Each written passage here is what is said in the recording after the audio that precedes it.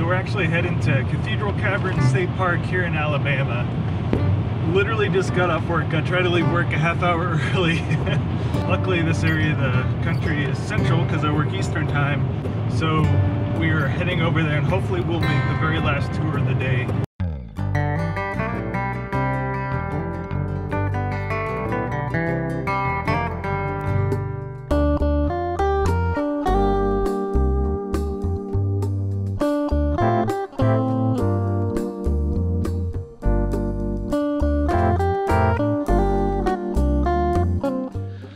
Well, technically we made it, but there's only like 3 cars here, so we'll see if they're actually doing a tour. If it is a tour, it'll be a personal tour, I guess. Not the entrance is right there, so you can at least show. Yeah. Okay, there's the entrance over there. And there's, I guess that's our tour guide, right over here. All right, guys, get excited. So it sounds like I can actually take this GoPro with the monopod with me. The only issue is it's a dark cave and I don't know how well this does in low light. So GoPro, here's your test with your auto low light, unless I can figure out a setting to turn the ISO all the way up. So I think we picked the perfect time of year to come here, huh? Well, it's gonna be like the same temperature in the cave as it is outside. Yeah, so we could dress appropriately Exactly. without having to change. Yeah. Doesn't look like it's as many ups and downs. It's kind of more of a straight through underneath the mountain over there.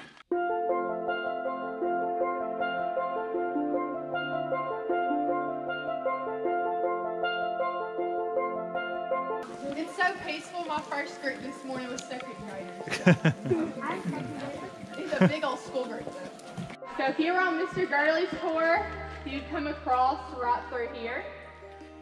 Now to say the least, his tour was definitely an obstacle course. They would actually take about 4 hours long.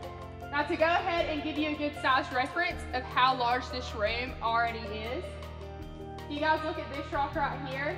That is actually the size of a yellow school bus. Now this right here is what we call flint, and this is dried sea sponge. That being said, this cave once was a shallow ocean, so all the rock that surrounds us is what we call limestone. That being mud and Dead Sea creatures compact together. Look at that. Wow.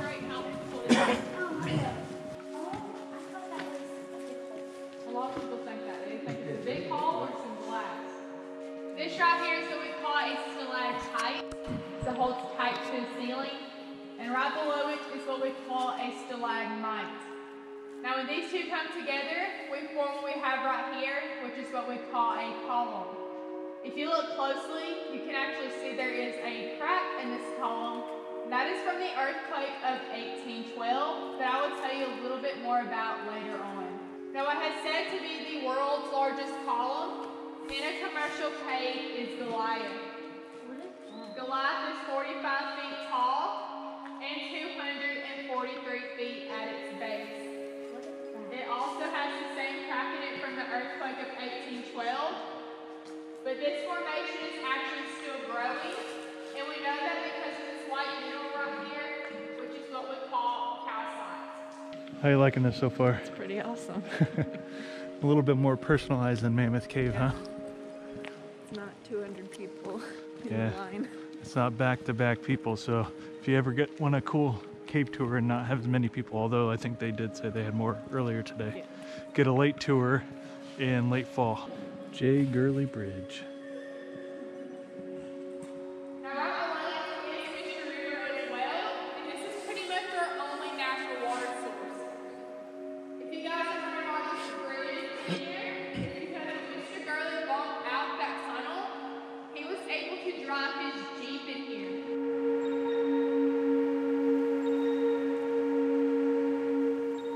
Now we actually have 2 different types of bloodstone in this cave. This will be the first, is what we call the smooth. And the second one I will show you later on is the rough. And as you can see, the entire tour is lighted, so there's no need to bring flashlights or anything like that. I brought one just in case though.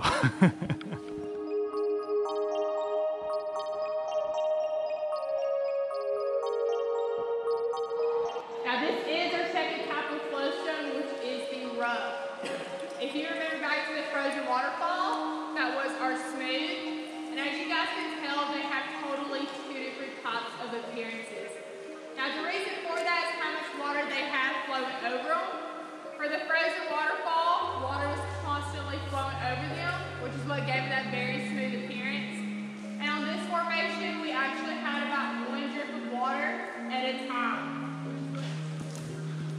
Guys, this is amazing. I just gotta say. Check this out. It's just surrounding us.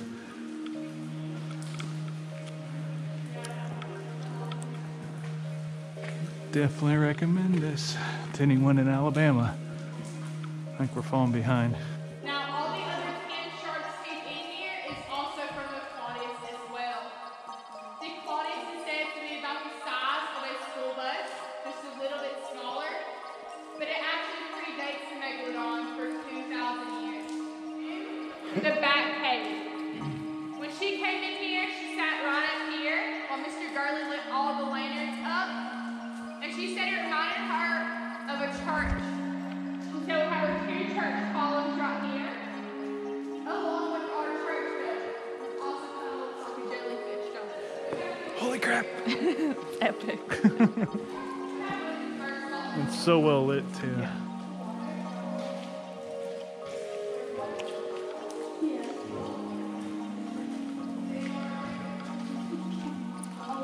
Another reason why national parks don't always have all the coolest things. Make sure you hit up those state parks as well. Caveception.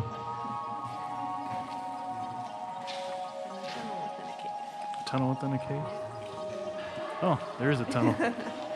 All right, well, time to duck a little bit. Unless you're Deanna.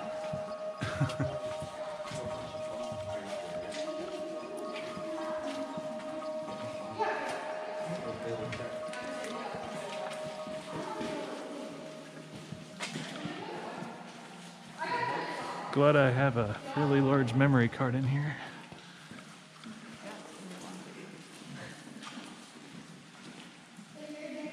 Y'all may like going this way. It's another view of the cathedral room. So cool. Check it out.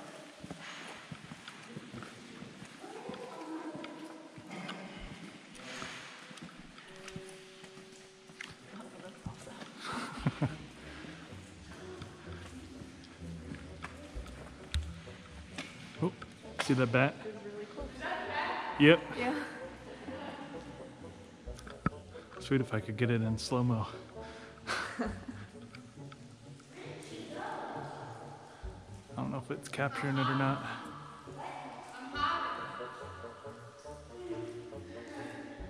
I can't follow the bat very well. It's up there. Holy cow. Just 360 everywhere awesomeness.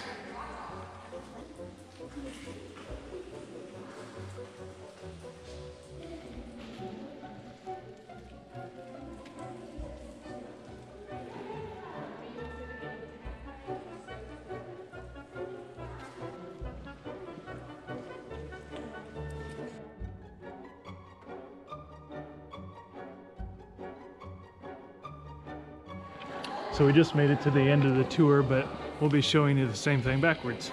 So get a different perspective on some of this stuff. Like that.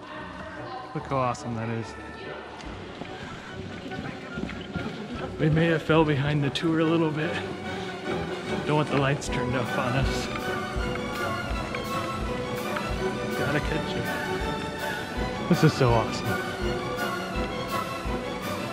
Would you recommend this, Deanna? I would. You would? I would. I would too.